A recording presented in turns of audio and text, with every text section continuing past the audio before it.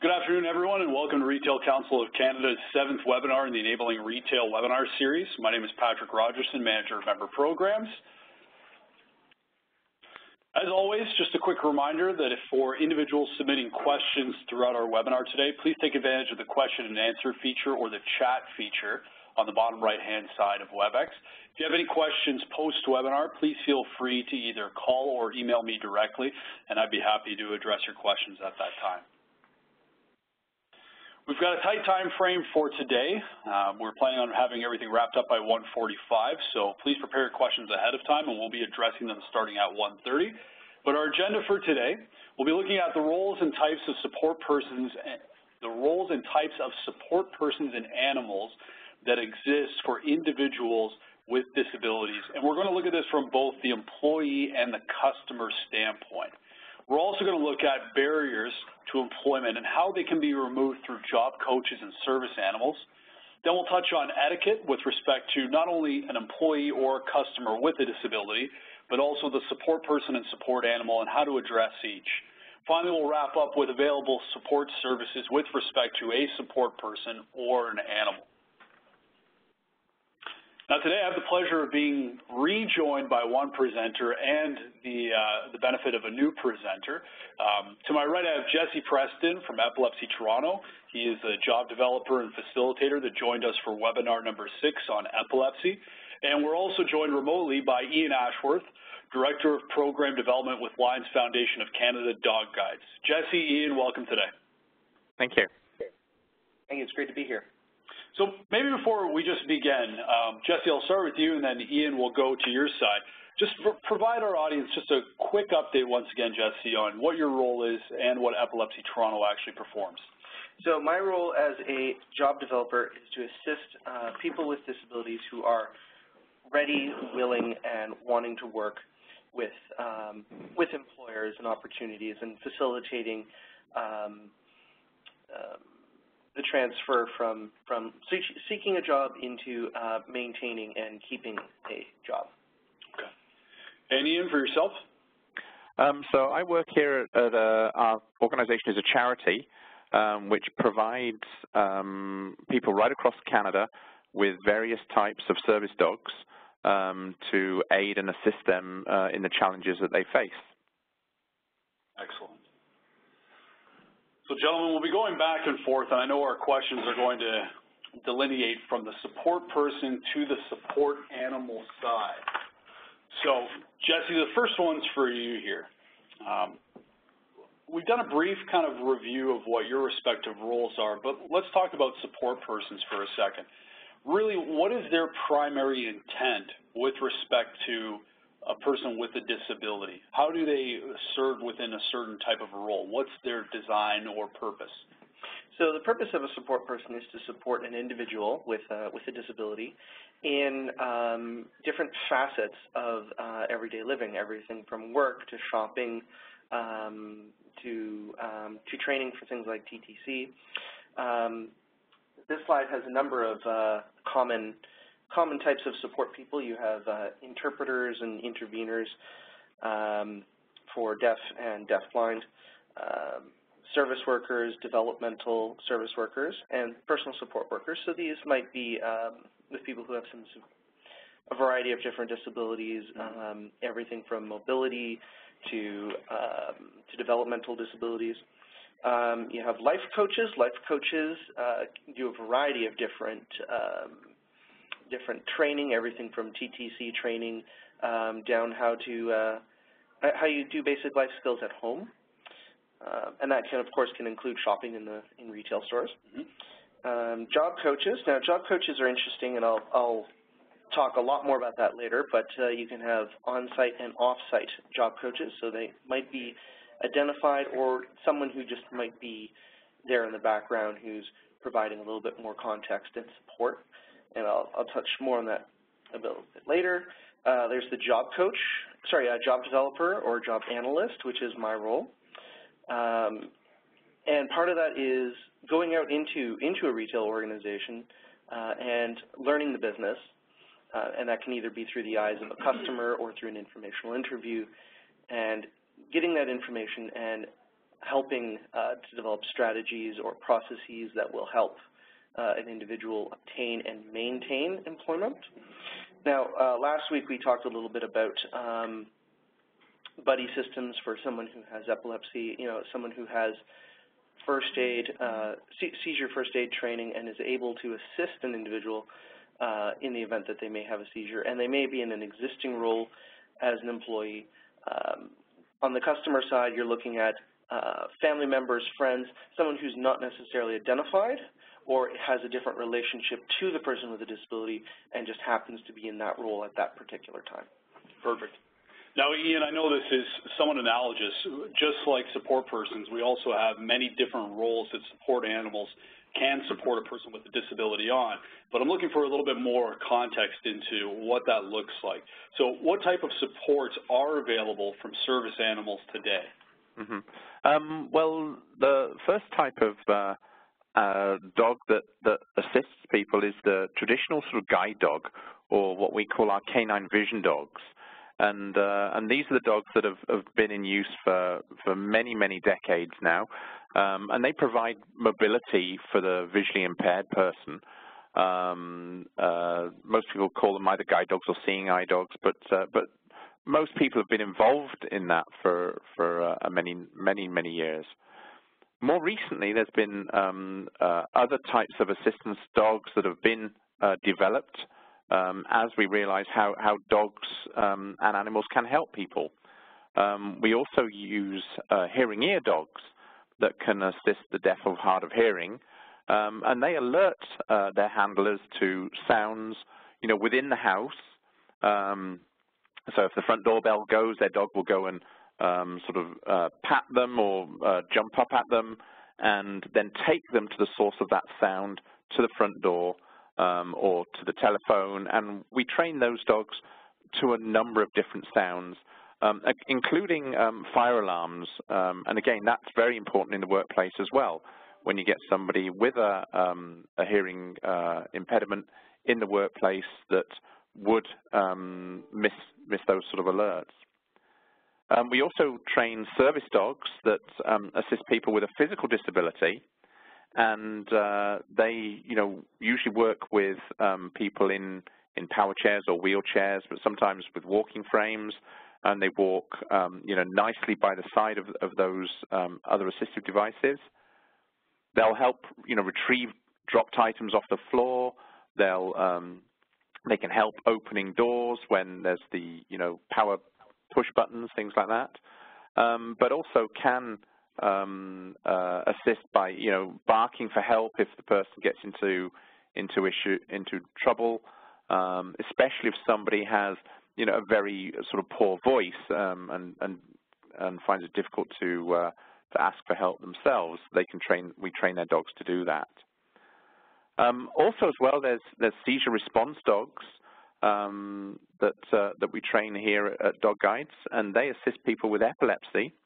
And when somebody has a seizure, especially if they are isolated or live by themselves, we train these dogs to bark for help in response to the seizure. And we can also train them to hit the lifeline buttons or activate an alert system.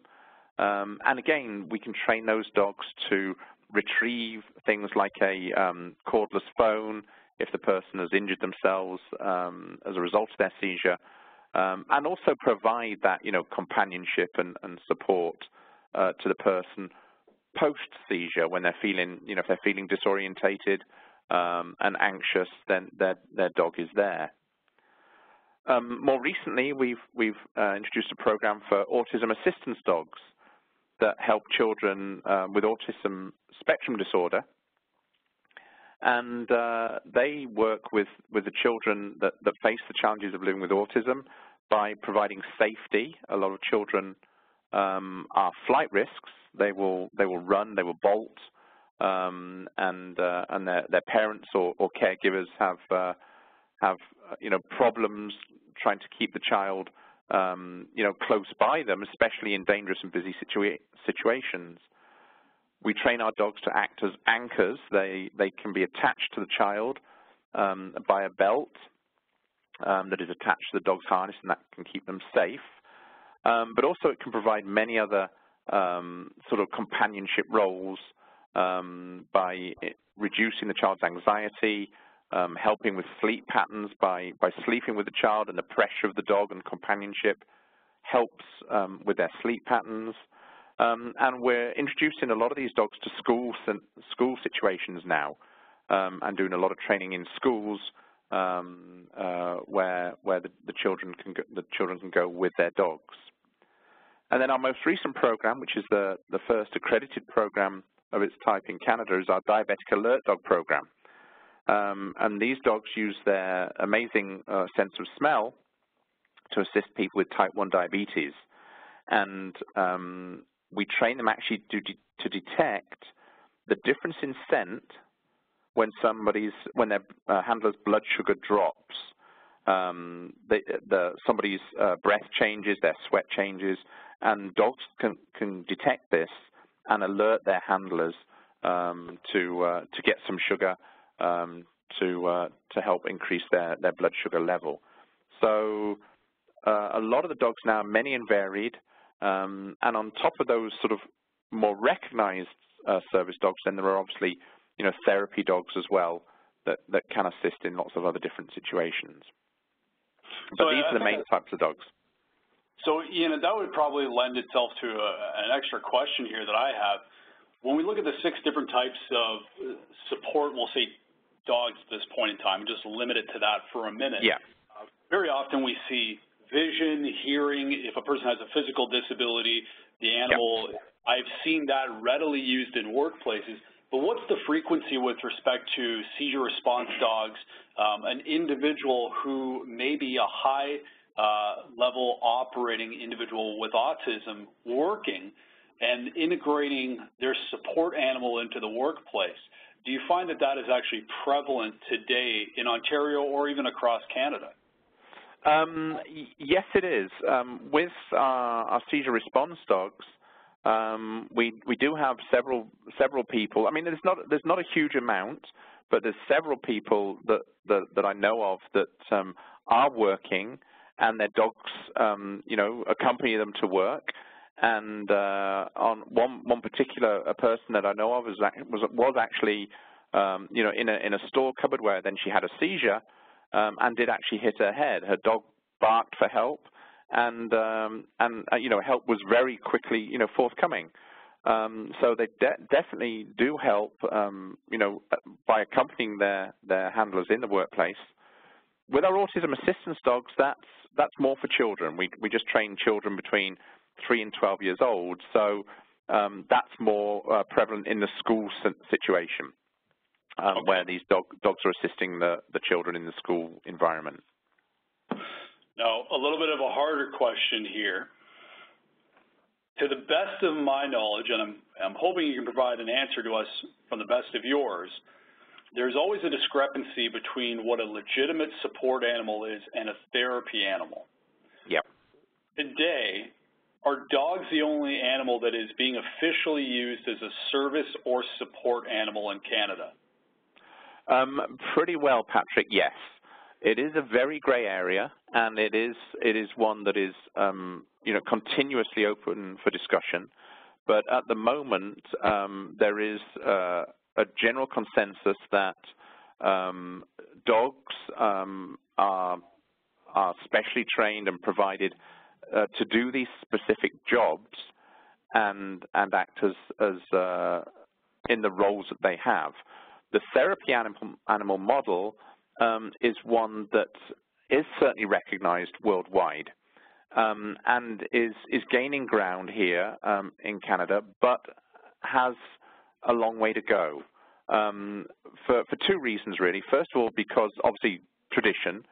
Dogs have traditionally been looked on as the animals of choice, but also as well, unfortunately, there have been sort of some cases of abuse by people wanting to take their pet dogs places or get accommodations with their pet dogs by stating that yeah, it's their therapy dogs, and it's very hard then to sort of draw the line where is this a genuine therapy dog, providing, support for this person, or is somebody just, sort of misrepresenting the fact that it's their own pet dog and they're trying to get access with it? And so it is, a very gray area, not just in Canada, but across the world as well.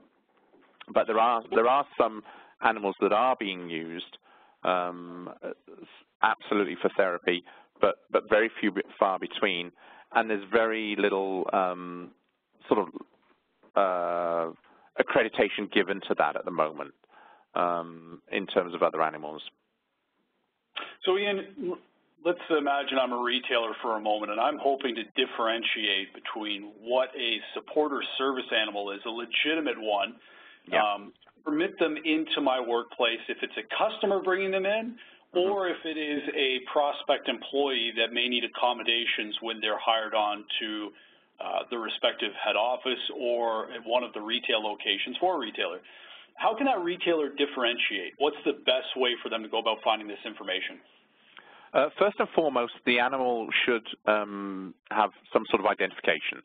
So, with all our dogs and sort of accredited schools across Canada, and I'll touch on that a little bit further a bit later on, but accredited schools across Canada, our dogs all wear harnesses of some description, and that harness identifies the organization that provided the dog, and in lots of situations it actually describes the job that the dog is doing as well. So first and foremost, that is an easy, an easy way to identify the dog, because it does have a visible harness on from an accredited school. The other thing that a lot of people are doing now is if they do have a genuine reason to have an animal or a dog, is they are getting doctors' notes and prescriptions saying that, yes, I do have face this challenge. It doesn't have to be specified, and this animal is assisting me, to help with that challenge. So two ways really is they can provide some sort of medical record to indicate that this dog is genuinely helping them, but also that there is a harness on the dog as well. Perfect. So, gentlemen, thank you for kind of establishing the baseline here. Let's go to the more critical part for our audience today on the aspect of employment and job coaching with respect to a support person, but also we'll touch on the support animals in the workplace. So, Jesse, let's start with you, looking at kind of the model you fleshed out, job coaching model called the declining model. So this is one of my favorite models for job coaching, and it's very beneficial for employees who are just starting out in the workplace, so when they're at the time that they're hired, or very early on. And the benefits are there's a lot of intensive support right at the beginning of employment, and then it sort of declines over time depending on the employee's needs. So it's, again, really good for a startup. The focus is to get the rudimentary part of the job and the certain tasks and duties that are required, and assisting the employee either in processing them, learning strategies to do the work, or helping with, say, rote memory, getting them to learn the tasks and get it into their long-term memory as opposed to their short-term memory. And that can also involve procedural memory. So if you think of something as mundane as brushing your teeth, there's 25 steps to brushing your teeth. And just to give you an idea, you get out of bed, you walk into the bathroom, you turn on the sink, you open the cabinet, you pull the toothpaste out, I've already gone through 10 steps, and we haven't even gotten anywhere yet. And it's that kind of stuff that you do almost systematically. It's called procedural memory, where it's just automatic. And we help people with through job coaching, apply that to tasks at work. So things like stocking a shelf, what steps are involved in stocking a shelf, that you can do that efficiently. So we generally start off, when it comes to job coaching, with a brief on the person's disability and challenges, because every individual with a disability is unique in not just their disabilities, but their abilities as well. So we want to have an idea of the person that we're dealing with. After that, we do a job analysis. Generally speaking, we do it the first week on the job. So we go in with them and actually learn the environment. And part of that can also be that the employee with a disability who's being job coach can be teaching the job coach the job. And this has two benefits. One, it helps the person process the information because you're not just absorbing it, but you have to be proactive in teaching it. So you're processing it in two different fronts. As well as, and then we look at things like environment, procedures that are in place, the tasks and tools they're going to be using, and it's all within the context of the person's disability. And from there, we develop a plan and a set of resources for the individual. So this could be processes at work, a certain set of accommodations, skill development of any kind, education for employees, and assistive devices.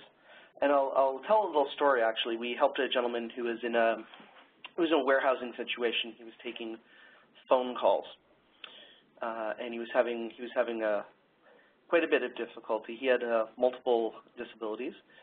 He had glaucoma, a visual impairment, and a memory disability, in addition to a learning disability. So this gentleman would be taking a phone call, and he wasn't able to effectively write out a phone message.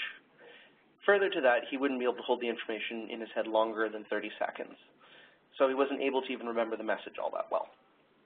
Not very good when you're trying to take a message and the message is not very legible. So this was the initial information that we got. We went in and did an assessment, and what we had decided to do was use things like adaptive technology and a process that we put in place to help the individual perform his job. So there's a remarkable software called Dragon Natural Speaking. It's text-to-speech technology, which you may be familiar with from your phones, iPhone, Android, and so forth. And everything this gentleman would say over the phone would literally be typed out in a Microsoft Outlook document. And at the end of every message, it's very customary to repeat back the message to the person on the other end of the phone, hence typing out the message on the email. And he would just fire it off in an email to whatever department it was addressed to. So basically to get down to it, what we needed to do was help the individual by training him on the technology, training him on the process, and getting him to learn the different systems and processes in addition to other things like TTC training and so forth.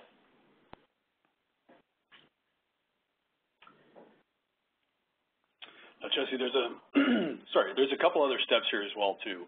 As part of a declining model, there is an exiting of the support person still, correct? Or is there constant touch points?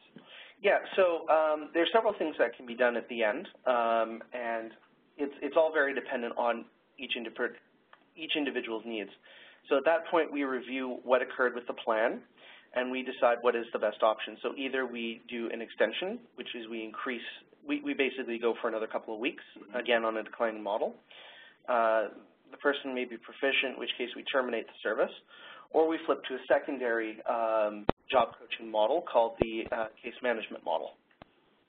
So this is the most recognized model, and it's often used by ODSP service providers, Ontario Disability Support Program, and it's basically a series of check-ins to see how the individual person is doing, and discussing. So what sort of challenges did you face in the workplace? Is there any issues with your performance? How are things going on? Is there any resources we can provide? And assisting someone in that capacity. I find this one is also used a lot in corporate, and it's much more long-term. But again, they're set check-ins. Okay. Now, Ian, how does that work with respect to support animals in the workplace? Okay, so, well, the first thing is to create awareness of the support animal in the workplace. What job is the dog or animal doing? What what is the sort of function of that? How does it fit in with the person's sort of day-to-day, working within the workplace? So what we will do then is we will go into a situation and provide information. A lot of people get a bit very hesitant. Oh, we've never had a dog here before. We've never done this. A lot of people recognize guide dogs or seeing eye dogs, but quite often may be ignorant of other ways that dog helps. So we will talk to staff and to organizations. We'll do orientation sort of lectures and talks and things like that, question and answers, to make sure that people are aware that this isn't just an ordinary dog. It is a highly trained service dog, and this is what it does for this person. Alongside that, it's all the very basic things. We're having a dog in the workplace. Where's it going to sleep? Does it need food? Does it need a water bowl? What about its bathroom needs? It's an animal coming into the workplace. What are all those situations that we need to look at? And again, we can help with that, talking through with management and co-workers and the individuals themselves, where the best places are, where is appropriate for those sort of areas to be. And this is all sort of fully integrated with the individual handler, the person who has the dog, and their co-workers or management or whoever is involved. And that leads me on to the last point there is making sure that those co-workers and management are able to deal with what the dog is doing. For example, with our seizure response dogs, how do they respond? If the dog starts barking, what happens? What do they need to do? Do they involve themselves or do they ignore the situation? So it's training the co-workers, what to do if the dog is performing its job. If it's a guide dog or seeing eye dog, then the dog is working independently, and there's very little that needs doing. However, if somebody does have a medical issue that the dog helps with, it's training the people to react and respond to that. And we go in as an organization to work with the individual and the workplace to make sure all those things are in place. Okay, gentlemen, let's move on to etiquette. And Jesse, we talked about this in webinar number 6, so some refresher points, I think, for our audience, and then Ian, will go to you. Absolutely. So the important thing is to address the customer, not the support person. Sometimes the support person will redirect you depending on their role. Look at the customer when speaking, especially if there's a hearing impairment, because they can read lips. The support person may not even identify themselves due to confidentiality reasons as someone who sometimes does a bit of job coaching. I generally do not identify myself because they don't need to know. Job coaches can have different roles, so because of confidentiality, they might be in the workplace as something else. And to do a very, very quick overview, it might be someone who's there to learn the role as a job shadow, or at least that's how they present it to other employees for confidentiality reasons. And the important thing is if when it comes to being with individuals that have support people, if you don't know the proper etiquette, just ask. They'll tell you. I think a lot of people always worry that they may offend someone accidentally, but you're right. It's the simple question, probably the best way to handle it.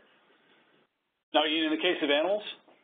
Yeah, well, very similar actually, because we do get people actually talking to the dogs instead of the actual customer or person themselves. But the big one is the first point. Absolutely, no petting, feeding, or distracting the support animal. These are working animals, highly trained, and to distract them in any way can not only be dangerous, but also, effectively detrains the dogs. One of the good things is that our dogs are well-behaved socially, and that's an important thing, especially in the workplace. By distracting or feeding or any other things like that, that can detrain the dog and make it, a nuisance. So please, in any situation, that's the big things to avoid. From the other side of the coin, the actual handlers themselves do need to be sympathetic of their co-workers or customers of any fear and allergies. And I know we're going to talk a little bit about that later on as well. But, there's ways to explain, the role of the dog and the fact that it is highly trained to allay those fears. And also as well, in a large sort of, especially corporate situation with a big office with good air exchange system, allergies usually aren't an issue. Also as well, similarly, if you are unsure about what to do or whatever, just ask the handler. They may need assistance at some time with something, and it's definitely, rather than just sort of grabbing the dog's leash and doing something, ask the person first, address your questions to them, and they're more than happy to explain the role of their dog and the way that they would need assistance. Now, Ian, on that thread, there's a question that came in from the audience already, which I think is just perfect at this time to ask. Recently, there was an article that was released in Toronto, and it was on a woman who was denied service based on an employee at the location she was visiting. This wasn't a retailer, but the staffer was fearing the animal, her dog, that she had brought with her. Can a person be denied service based on the employee or an employer who may have a fear or phobia of the support animal? I don't have any legal background, so I can only talk from my experience. But it is a very difficult area, and is on occasions tried in courts, and certainly with human rights issues that it brings up. But my understanding is that no, it can't happen. You should still have the obligation to serve that person with a disability, regardless of whether the dog is there. However, if people are feeling uncomfortable, I'm sure that there are ways around that where you can get somebody else to serve that person or assist that person. And also as well, the other point is education and giving the person chance to explain that it is a highly trained dog. They have no aggression. They don't bite. They don't attack or anything like that. They are not trained for that. And socially, these dogs are very, very well behaved. So, the person can allay the fears by explaining, the level of training, but also as well, there is always a way around, these situations by, just asking someone else to assist. Yeah, I think it really comes down to the whole idea of can we accommodate exactly without hitting that point of undue hardship. And I know we won't get into that today, but that's really where any employer needs to look at that aspect. So, absolutely. Let's transition to that component now. For the retailers listening, what type of support services can they receive, or where should they go, Jesse, when it comes to support persons? So when it comes to support persons, there's, especially in servicing things like job coaches, there's a number of different organizations and a number of different resources that I'll share. In almost every city, there's a directory of nonprofits. In Toronto, it's referred to as Toronto 211. There is another list called Ontario 211, although I like the Toronto resource is more has a larger pool, especially for the GTA. Mm-hmm. All ODSP service providers do have different services depending on the individual in which they're serving. So, and there's a lot of those particular service providers are geared towards a specific disability. Example, Epilepsy Toronto is geared towards people with epilepsy. There were a number of other presenters in previous presentations that have their own specialties as well. And it's always through employment support. there's a wonderful, wonderful project going on right now called Ready, Willing, and Able, and they have money for developmental disabilities and autism, and they do pay for job coaches, and they farm it out to the individual service providers, like Epilepsy Toronto. The Canadian Council on Rehabilitation and Work is another resource, and, well, of course, Epilepsy Toronto.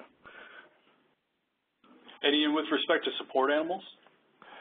So obviously our organization, Lions Foundation of Canada Dog Guides, we provide a wide range of dogs for Canadians with disabilities, and we are a national charity. However, there are many other organizations within Canada also providing, guide and service dogs. And unfortunately, there's no legislation governing, the supply and training of guide and service dogs. So anybody can set up as a trainer to provide a guide or a service dog. So many years ago, there was two organizations that were started by members to create, high minimum standards within the industry. And for guide dogs or seeing eye dogs, any accredited organization that trains dogs to a high standard is a member of the International Guide Dog Federation. So if you are wondering whether an organization is accredited and is an able and competent organization, then you can refer to the International Guide Dog Federation for just guide and service dogs, just guide dogs, sorry. And then Assistance Dogs International does the same job, but for other types of service dogs, covering not just service dogs, but all the dogs that I've mentioned previously, and therapy dogs as well. And really, it's looking for organizations that are accredited by one of those two bodies. Okay. Well, gentlemen, thank you very much. We've got your information posted on the screen now for those watching. Should they wish to contact you, I know that they've got the freedom to reach out at any point in time with questions or to get some clarification. You'll be around for some questions, which are already coming in at this point in time. For those attending today, please submit your questions at your leisure. We will stay on the phone for about 10 minutes still just to address those. We'll go on a brief pause for 1 moment, and then we will have some questions for Jesse and Ian.